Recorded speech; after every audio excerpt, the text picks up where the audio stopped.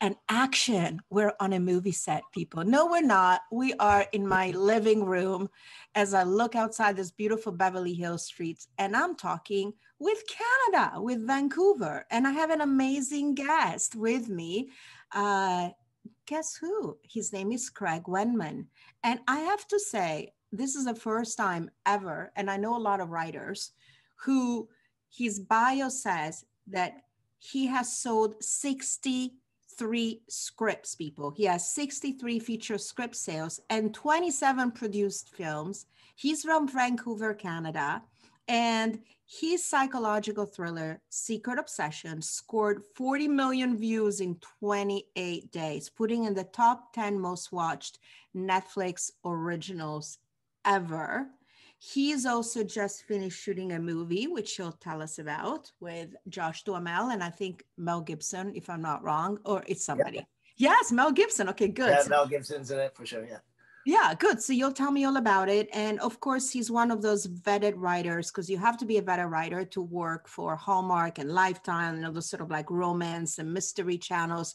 This is the man. And therefore, I am so glad to have him on board, because I also myself want to hear about the secrets to selling 63 scripts. Welcome, Kraig Wenman, on my show. Thanks for having me. That's a very dramatic intro. I want to know your secret sauce. This is what I want to know, because I'm going, what the hell? I mean, I have some of my clients who like literally, if they're lucky if they sell one single script in like 10 years. So I want to know your secret, as I'm sure. So tell me, like, what, first of all, did you just wake up one day and say, I want to be a writer, or was it a process? I think it was about like grade 6. And I was like the class clown. And I also kind of just like write short stories in my, in my free time. And the teacher said, if you just stop being such a douche during class hours, I'll let you read out your short stories at the end of the class. And that's kind of how it started. It was just grade 6. And I just got to read these things that I would create while I was supposed to be doing math, which I'm not good at because I was writing during math. So then after that, then I got into music, and then I was writing songs. And then I just wanted to write something a little longer than 4 minutes and 15 seconds. So then I just thought I was going to be like a novelist. And then I realized I didn't have the attention span or the talent to be a novelist or to describe a sunset for a couple chapters. That's not going to be my thing. I'm more plot oriented, just in everything. So then I just went to film school here in Vancouver Film School at the time. Now they have a writing campus. At the time they didn't. So I just took like a general get to know everything and stuff like that. And then I graduated and then realized I didn't really learn anything about writing so much. So I just started writing every day and just treating it like a job from like 9 a.m. till like 1 p.m. and just set a page limit. I got to do 10 pages, I got to do 15, I got to do 20 pages before I can eat lunch. And I did that for a year. So it took me a year of just starving, unemployment. I didn't have heat for the winter that year. So I just started putting on like scarves and the Canadian toques and the balaclava at one point, the full face mask. I couldn't afford condiments, so we would just go to like McDonald's and like get all the ketchup packets and all stuff like that. And it was just basically about a year from the moment I decided to be a writer full time is when I just started optioning and selling scripts to some great people. What an incredible story of hunger, pardon the pun, but yes, hunger. Literally a starving artist. There was rats in my walls. I'd wake up to them like gnawing. You could hear them gnawing like right by my headboard through the wall and stuff like that. Oh my gosh. Oh my gosh. Let me ask you something. So 63 sold specs. I think it's 65. Okay, now it's 65. Yeah, I think that's an old one. Yeah, but yeah. So tell me the truth. The first ones that you were selling, were they $1 options, or were you already starting to say, because you're starving, you want money, right? You don't want a $1 option. So how were you? No, I definitely did a $1 option for the first one. It was called Dead End Job. And it was just about this small town reporter who didn't have any stories to tell. So just started, I don't even remember. It was so bad. It's still sold. It's sold to England. England was kind of my first, like I'd be in Canada in Vancouver writing, and they were the first ones who kind of got my darker humor and the body count. And it was just a small town reporter who didn't have any stories to tell. So they started digging up bodies to make it look like there was grave robbers. And then they were mistaken for murders. It's like very Coen Brothers kind of quirky characters. And so that one, yeah, I did a dollar option for 6 months. And then the next one was $5,000. And then it just builds up from there. Because once you have that one, you just gotta kind of, take one for the team on the first one. Because once you have an option script, that's how you can go to an agent and say, I optioned writer rather than just someone who has nothing. So it's always good to have that one. And same, even just with a film credit. The first one I did, we shot for $80,000. It was this terrible horror movie. It was really fun to shoot. But yeah, so I think I made, the total sale was $1,200 for my first script sale. So, but you take that one, and once you have that credit, then it just kind of rolled from there to bigger. Baby steps. How honest you are about like whether your movies or your scripts at the beginning were crappy or not crappy. I love how humble you are about this. And I have to say, it's still a pretty good ratio. I mean, I'm doing the math, 63 to 65 scripts. You have 21 movies produced. So that's a good 1/3 of what you write gets turned into movies. And that's a pretty nice number, I would have to say. Did you, when you were starting to write, because I'm dying to tell you this question. Were you doing it to write stories that you actually love, or were you doing stories that were going to sell because that's what the audience wanted? Or were you doing a combination of two?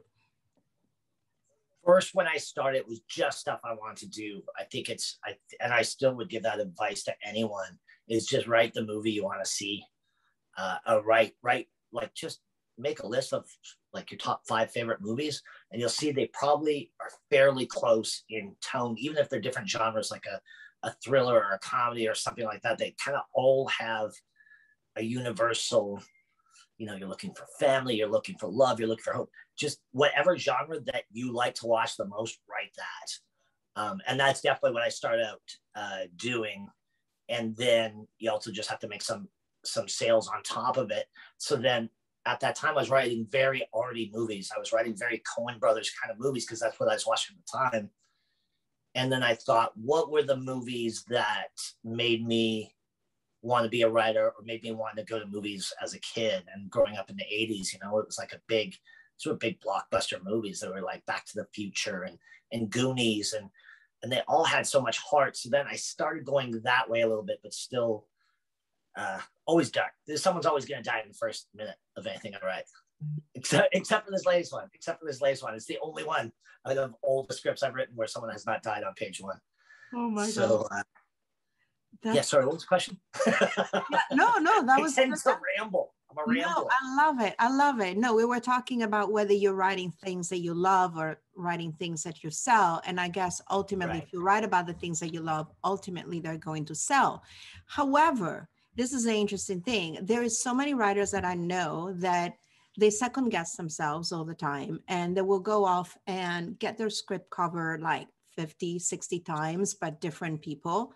Do you ever do that for your script? And if somebody turns over a coverage to you and says, your script blows, what do? Do you say, let me think about it, let me rewrite it and take those notes into consideration? Or do you say, F you, I believe in what I write?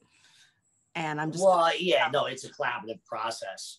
And, you're going to be getting notes from 10 different people. If it's going into production, you're going to have notes from 30 different people from all the different departments and stuff. So you got to just not be precious about every line you write. And I think the biggest and hardest lesson for any artist or any writer is just don't think your idea is the best because you thought of it. There might be a better idea out there. So just be open to, it's collaborative. If you want to do just straight art, do a painting. if you want to screenwrite, then you're working as a business and you're working with a whole bunch of creative people to get the best result, or sometimes not the best result. Yeah, it's a tough one. That's the ego is the hardest thing to overcome for sure. But yeah, it's collaborative. So you're going to have notes, and those notes aren't they're not all going to match. And so I think if you're getting a whole bunch of different crazy notes that don't make sense, you can try to clarify it. But if you're getting the same notes from different people saying, your character's not active enough, or this and this and this, just look for the common notes. Like, go out to maybe 5 different people or 5 people you trust, and just look for the common notes, and then rewrite it from there. But writing's, rewrite before we go to shoot anything. It's going to be draft 10, draft 11. So, that's why write something you're passionate about, or that's in the genre that you like, because you're going to be with it for a long time. And a lot of people are going to be asking you to rewrite it constantly. Yeah, especially the directors and the actors. And when you're getting bigger actors on your shows, of course, they're going to have their own sets of notes, right? Has there been a script of yours, even maybe one that has yet to be produced, where you wrote it for a specific actor in mind that you would love to work with? And has there been any that maybe you didn't get the actor that you had in mind, but you were very, very pleasantly surprised and go, you know what, this turned out all right, even if I didn't get Brad Pitt in my movie, or, Right. I love Brad Pitt. I would love to get Brad Pitt in a movie, because he's a fun. I like Brad Pitt as a comedian. Everyone's like, oh, he's so handsome and dreamy and all stuff like that. When you put Brad Pitt in a movie like The Mexican, or, any smaller character stuff, I think he's more of a character actor than almost a leading man. Burn After Reading, or whatever, that Coen Brothers one was really good. Fight Club's my favorite movie of all time. And he can deliver comedy lines. He's great in Thelma and Louise. That was kind of like his big break, right? As the guy who steals all their money. Sorry if someone hasn't seen Thelma and Louise and I just spoiled something. But there's always nice surprises, because you just never know who's available at what time. And we just kind of, on this last one, we just shot in Georgia, Bandit. That's coming out next year, 2022 early, I think. I don't know. They don't have an exact date, but I would guess it's probably June, but I could be spoiling something. I don't know. But they just did a press release. I don't know. Read the press release from today. That was on Variety or whatever. It's those little surprises from people, like with Josh Duhamel in this one. We're like, we just need, because he's playing a real life bank robber who's actually very charming, and he never hurt anyone in any of the heists, and he became friends with his arresting officers. Even the tellers at the bank were like, we need, he was kind of charming. I kind of liked him a little bit. So we just needed someone that could smolder and be charming. And so we got Josh Duhamel. Of course, that's his bit. He's charming, he's small. And then he got there, and then he could just kill comedy in the same way that Brad Pitt kills comedy. I was like, oh, we didn't realize it at all. So that was like one of these nice surprises of, oh, you have some range. So that was exciting. And then it was cool to work with Mel, because once we had him on board, we just never thought we could get him in a million years. But as soon as he signed on, I'm like, I'm writing 20 more pages of monologues for Braveheart right away. You have Braveheart, you're going to write some monologues. And so unfortunately, he didn't get the pages until like a day before. And I'm like, so I hope you like that it wasn't too much of the monologue and the new pages. And he's like, what? I'm like, oh, you didn't get the pages yet, did you? No. I was I don't even know why I'm here. Because literally, he would have half a page, and then Josh Duhamel would say one line, and then he'd have another half page. And he had like a day and a half to learn them. And he killed it. He was awesome. And it was really cool, just because, with different actors, you don't know how they're going to be when they've been around for, this is Mad Max since, the 70s. So are they going to have an ego, or are they going to be, just improv everything and change all your stuff? But Mel was so great, whereas, he was like stumbling on a line just because I had written it poorly. And director said, I'll just make up whatever you want. And then Mel said, no, let's go to the writer. Get Kraig in here. And so then me and him just kind of bounce lines off of each other of saying, oh, what about this? What about this? What about this? And I even remember that the last one we did was he had written the line. I was like, oh yeah, that's way better. It's like you're a writer or something. I'm like, this is the guy who wrote like Apocalypse Now. He's like, yeah, I got a couple credits in there. So yeah, no, so Mel, and just, it was great. Mel was a surprise, and Alicia Cuthbert was great from House of Wax, and she was on 24. Yeah. She was just on The Ranch recently, and she was also Canadian. So we were shooting in Georgia, and so I'm Canadian, the director's Canadian, and then she was Canadian. So we kind of just had this kind of axis of evil of Canadians in Georgia. So it was just like, yeah, a little bit of home with you as you were away from home in a strange new land.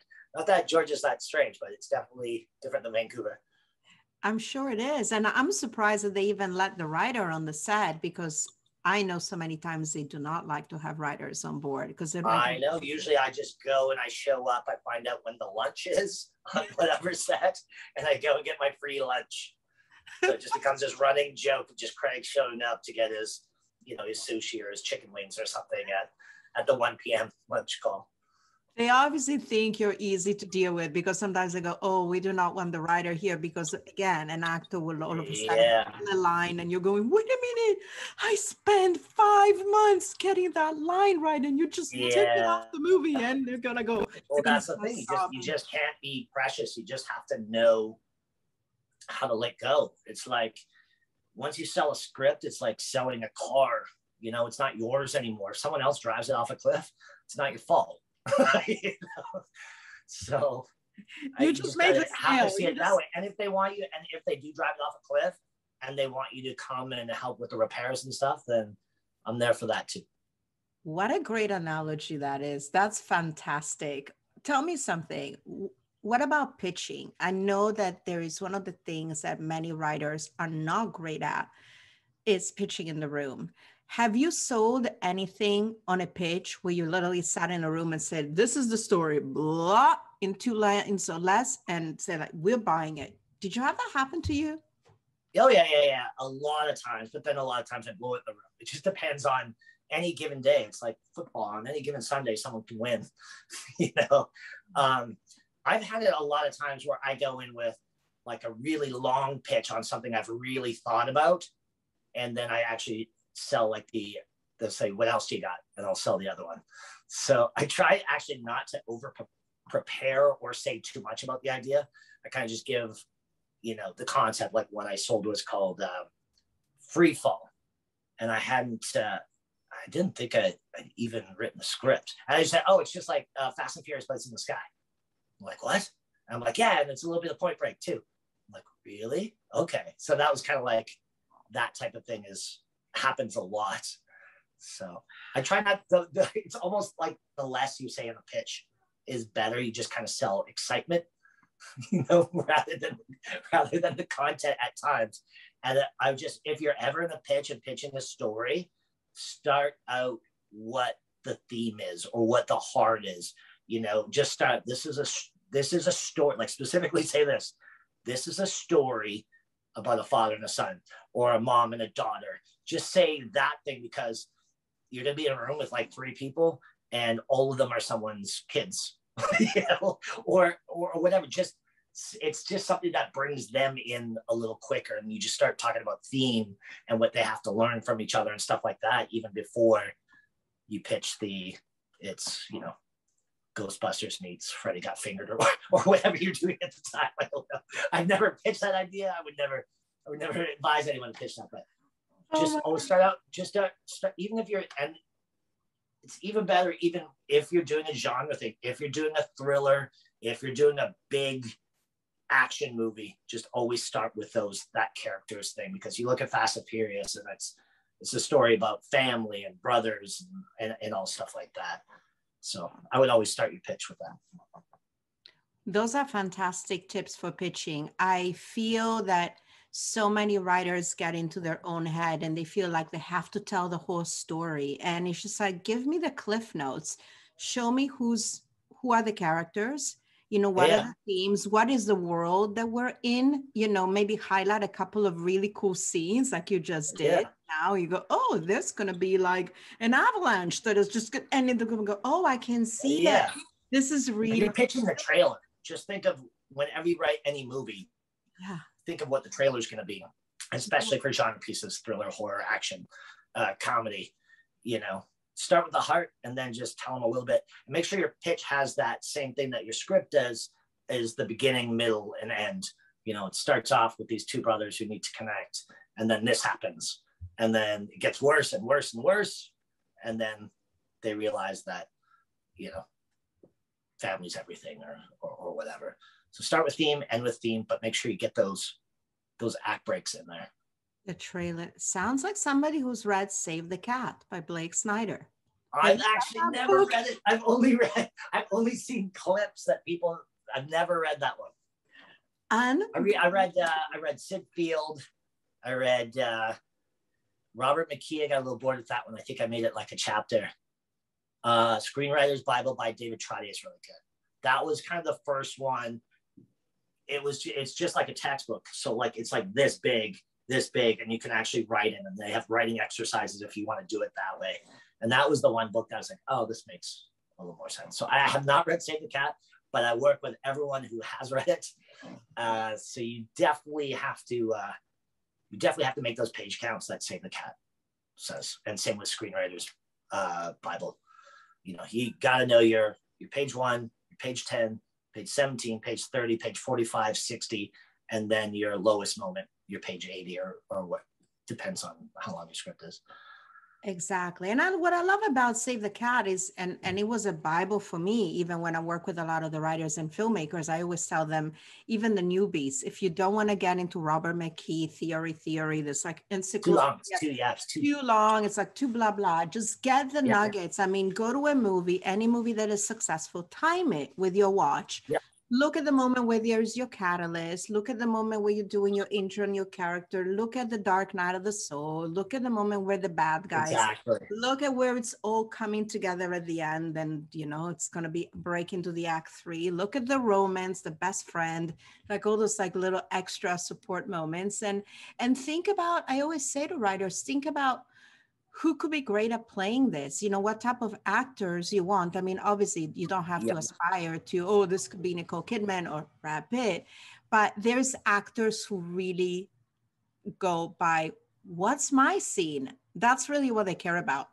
What is their scene? They don't care about the story of the script. I don't know if you've had that happen with. Yeah, no, absolutely. And I think even like Gene Hackman says, when he goes through a script, he looks for 2 monologues and a character redemption. And that's the way he signs on, just for those speeches. And even if he's the bad guy, people can see why he's the bad guy. Because, villains also think they're the hero of the story too, right? Yeah. They're just going about it a different way, or they've made some bad choices along the way. But yeah, no, I always know my exact, before I write anything, I know my exact market. I know kind of those actors for that market, and I'll write for those specific, depending on whatever the genre is, for sure. Yeah. What's coming up next for you? So obviously, you're a darling of Netflix, but at the same time, people seem to love to have you for the romance, murder mysteries, and whatever.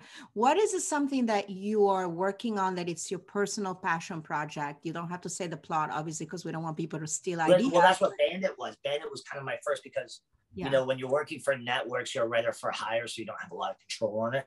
Whereas this, I heard about the story, I researched the story, I bought the book rights, I bought the life rights of the real life thief. And so it's kind of been something I've been doing for the last 5 years while I've been doing writer for hire work. And just as a writer, most of your money's I would say 95% just comes out of writer for hire jobs rather than, selling your own spec and stuff like that. So that's especially when you have to be more collaborative, because someone's hiring you for their idea. And so your job as a writer is just to be a professional problem solver. That's great. So Bandit's the passion project. I sold a TV series called Doppelganger, and it's kind of like a season-long heist, like Ocean's 11, but they're stealing people's identities. and like assuming people like identities in their lives and stuff like that, rather than stealing money. There's always going to be money involved in the heist, but it's just literally like, even if I took like a screen capture of you right now, like I just press click and did that, I could just put it into either like a Google reverse image search, or you could do yandex.com, or PimEyes is the best. And then I could find someone who looks like you somewhere around the world. Or if I'm taking a selfie of myself, someone who looks like me, and then I can go assume that person's identity if they have some type of connections to a banker, to a criminal underworld or something like that. It's just about, they're basically heisting access to people. So that's cool. And so that's kind of the next big one. And then I sold a script recently called, it's a dark action comedy called Hitmen for the Holidays.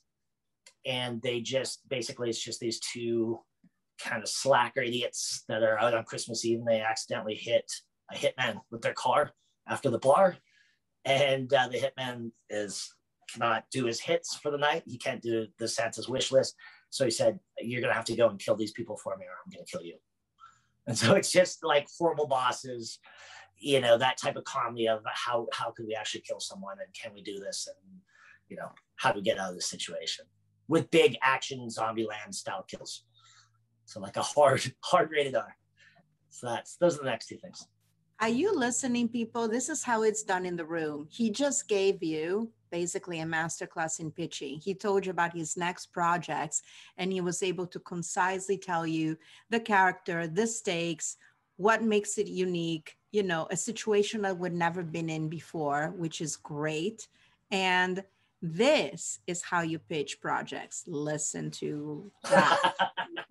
Listen to that.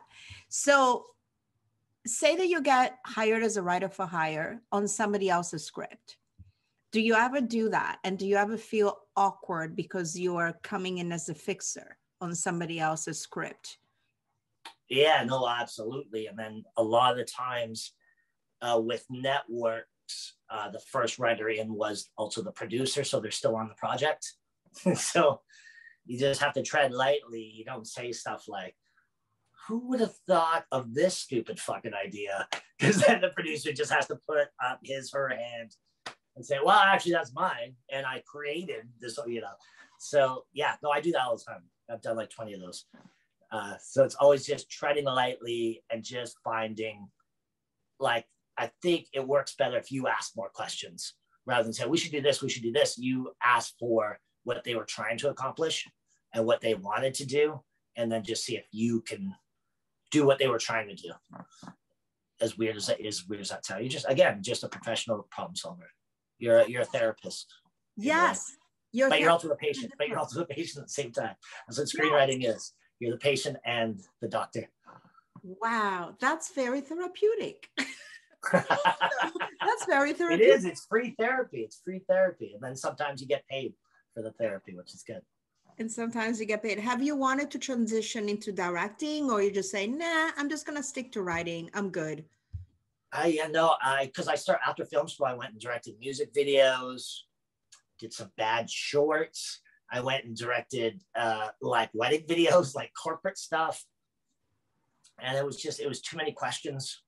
Whereas I just like my simple schedule of 9 to 12:30 or 1 each day. And then I can go and pick my kids up at school and go to the gym and all that stuff. I think directing is just, it's not scary to me. It's just more annoying because I know how many questions they're going to be.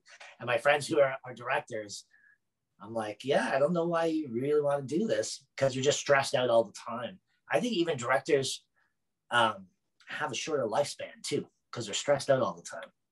Whereas writers are like, oh, no, I'll be fine. I'll just do my 3-4 hours this morning, just chill, walk on the beach for the rest of the day.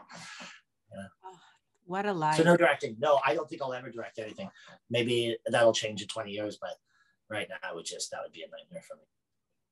Unless maybe Steve Carell asks you to. Because since you like him, I love stunt double. I just in Georgia, people kept, because they knew there was some bigger films being made, because also Bruce Willis was there in our hotel at the same time. And they just kept pulling over and saying, "Are you Steve Carell? Or do people tell you look like Steve Carell?" And then I actually met Steve Carell once, and I said to him, I said, "Do people always come up to you and ask you if you look like Kraig Wenman from Canada?" And he said, "I've never heard that." And then it was just in the elevator. And then later, we were just on the studio at the same day. My neighbor happened to be on the studio on the same day. And he went up to Steve Carell, also in the elevator, and said, "Are you Steve Carell?" And Steve says, "No, I'm Kraig from Canada." No way. He did that. So that's my Steve Carell story. That's what happens when you become successful and you become somebody who's a pro at your job. You got all these incredible opportunities and people remember you, which is amazing. You are a writer to be remembered, Kraig. That's why I love having you on my show, because it's yeah, I mean, it's been great. I mean, so many writers get in their heads, God bless them. There's some that are pure geniuses and that's what they do. They just like hermits and they sit in the room and all they do is write. All right. And there's so much doubt, and it's just your life as a writer, you're just going to be rejected every single day of your life. Same if you're an actor or a producer. This is what we do. We just get rejected all the time. We're just like these gluttons for punishment. So if you can handle that, and it gets easier, the more times you get punched in the face, the easier it is to take a punch in the face. But if you can handle that, then this is the job in life for you. But if you can't, then I would not suggest doing it. That being said, if you're a writer, you're just always going to write. There's no retirement for us. We have no savings for that retirement because we're just going to keep going until we fall over. If you would do it for free, I would say then do it for a living. But if you wouldn't do it for free, then I would just fuck off. It's tough, but anything's tough. They'll always tell you, especially when you're an outsider not living in LA, and you tell someone you're going to be a writer, a director, a producer, an actor, they'll say, "Oh, well, you go to LA, everyone's that." Or even the bartender has a script in LA. And of course they do. And it's true. That's why you go to LA. You go to Nashville for music, you go to LA for movies. But it doesn't mean that bartender has a great script. It just means they have a script. So just keep going. It's perseverance and just keep pushing and pushing and pushing. I see so many people that are just about to break through and then they quit because they have self-doubt. And self-doubt is the killer of all creativity. And I've met people that I've never had writer's block, but I meet a lot of people who get it. And it's just that fear of completing something so that you think you're going to fail. If it's completed and I send it out, I could fail. But if I never complete it, I'll never fail. If you could just get over that hurdle of, all a first draft has to be is done. It's like Hemingway says, the first draft of anything is shit. You don't have to show anyone that first draft. Just write it. I even skip sections of dialogue and I'll say, "Oh, insert something clever here for an action scene," and just keep going. It's just about pushing to the end and just getting that fade out type thing. Because, you can't edit a blank page. And once you see it in its entirety of 100 pages or 90 pages, you can say, "Oh yeah, this part sucks. This part sucks." A lot of people get stuck on lines of dialogue. If you're getting stuck on a line of dialogue, just write joke to come in brackets and then move on. Or if you're stuck on a scene and you're like, "Oh, I can't get through the scene," or if you don't even want to write that scene that day, just jump to a scene that you do want to write. Jump to the scene that was the reason you started writing the script, whether it's the showdown or the big twist, on page 60. Just jump. It's okay to jump around, or start a new document and just write that scene. That scene will change, but it's that's the way to get over writer's block. It's tough because it's a rejection business.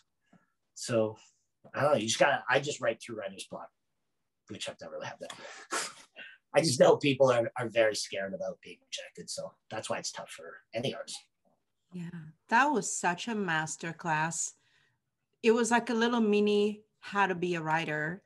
without getting affected. Got a little ranty in there. No, that was amazing. It like I know whoever's going to listen to this, they're going to go, I just got charged up. I just got inspired, because it is a work in progress. You're absolutely right. I've had writers who come to me, they go, oh, I'm going to write a comedy. And then all of a sudden it's a really sad one. And they go, no, actually, it's not a comedy. It's a drama. What do? Do you abandon your ship?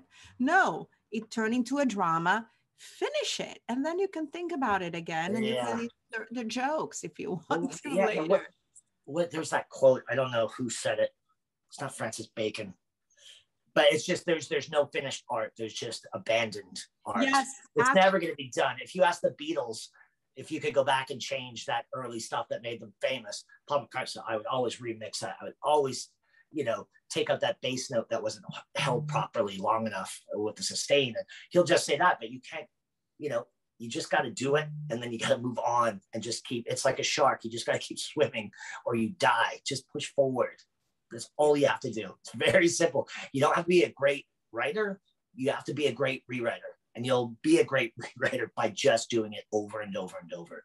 Like I'll rewrite my first page maybe 40 times, but not the first time. I'm just going straight to the end. It's a sprint to the end and then fix it later. It's a sprint. And by the way, that quote that you just said, I posted it on my Facebook about a few weeks ago, and it's actually Leonardo da Vinci. Oh, that's it. I knew it was that. It was like, come on now, you got an Italian in the room. You can't like Francis Bacon. Like, please, it's Leonardo da Vinci. Right. But that was amazing. I so enjoyed having this conversation with you, Kraig, and I really wish you nothing but continued success, because you are legit the real deal. And As are you. Thank you very much. Yes, and I look forward to more movies coming from you. Now I have a confession. I do have to watch Secret Obsession. I'm probably one of those like millions of people, like very few people actually, that didn't see it. So I'm gonna have to watch it. And and that's how I pitched Secret Obsession. Well, you'll see it if you do watch it. You'll see it. I just pitched it as Misery with the genders reversed. Oh, interesting. I thought it was like a Fatal Attraction kind of a thing. But yeah. Well, it's a throwback to those 90s movies for sure. And that's what it was made for, because what Netflix is looking for is kind of everything that every other network does. So like that one, like Secret Obsession is very Lifetime. It's a Lifetime. Every 10 pages, there's a commercial break, basically. So they want stuff that's very specifically Lifetime so that they can take away some of the viewers from Lifetime. They want something that's very Hallmark, like a murder mystery. Yeah. Whatever network there is, they want an HBO character-driven true story. So they're just looking for look at every network, and you could literally sell their top show to Netflix just with a twist. There you go. And that's why you do what you do. You do it magically. And I can't wait to see you when you get to LA. I mean, please make sure to look me up. Oh, I'm coming. No, I'm going to be there. Yeah, I just found out I'm going to be there for August 10th-ish. Oh, so I'll be there. So we'll hang out again. Where are you? You probably don't want to say where you're living. No, I live across the street from Juliet. So if you know what that is, I'm sure you do because you've been there. I live literally across the street from her. So it would be I think I'm actually staying in that same area. Oh, fantastic. I'm staying right in Beverly Hills. Maybe we'll go to the Saddle? No, what did we went? That's Saddle Ranch. The Saddle. biggest tourist thing ever with a mechanical bull. You rode that horse like there is no tomorrow, right? That was a good one. We're like riding that horse. I love the Saddle Ranch. People always shit on it in LA, but it was the first. I was the only screenwriting contest I ever got in, and I got into the top 10, and my mom flew me down, and I stayed at the Best Western there across the street, and that was the first LA bar I ever went to in like 2001. So I always go back, and it's always just that nostalgia of that first. Oh, I'm in LA. Yeah. So yeah, no, I'll be down. We're actually doing we're just doing a pickup scene for Bandit with Josh Duhamel. We're shooting in Burbank and staying in Beverly Hills. I love it. Life always comes full circle, doesn't it? And I Absolutely. seriously, I can't wait to release this episode. I know my listeners are going to so enjoy it. Thank you for coming on my show, Kraig. What well, yes, I'm going to put everything in the show notes, but is there anything that you want my listeners to go check out beyond your IMDb profile and your Instagram? Yeah, Instagram at Kraig Wenman, Kraig with a K, all Wenman, Wenman, put up on your screen or whatever. Yeah, that's kind of where I do all my main stuff. My Twitter's the same, but I'm not on Twitter as much. Kind of just go there, Twitter for news and Instagram for selfies. Yes. I have that one angle. I only have one angle. You'll see if you go through my Instagram, I only have one good side, and it's this side from this angle up here. So yeah, You Instagram. just want to show your guns. That's what you want to do. Come on, say it. Like your arms. It's like, oh yeah, like Instagram. That's what, quite possibly. So yeah, Instagram. Bandit's gonna be out. There was just a press release today. I think it's 150 theaters in the States in 22, but I don't know the month yet. And then it'll be on demand like within that same week. I think that's the way they're going to start doing all the releasing now. Well, definitely keep us posted, Kraig. Keep us posted on that when it's released. We'll definitely re-promote the episode. I'm sure, the episode is going to come out soon, so we will release it and re-promote it. And truly thank you for coming on my show. I've learned a few things myself too, because sometimes I have to pitch my own projects in the room, even if I'm not the writer. So that was a good little mini masterclass for me as well, because we can always learn. We never stop learning in our business, as we all learn know. Something new every day. That's what you have to do all the time. Yeah, totally. Well, thank you for coming, and I'm over and out. If you enjoyed this episode, to all my listeners, please leave a review, drop a love note. I'm doing it for no money, so I love some admiration, not for myself mostly, but for my guests, because they serve, they give. So please subscribe and review. And the ones that are following my podcast, thank you for following. And we'll keep on going to more guests. Thank you. And it's a harder show business. Yet another episode with a fabulous writer, Kraig Wenman.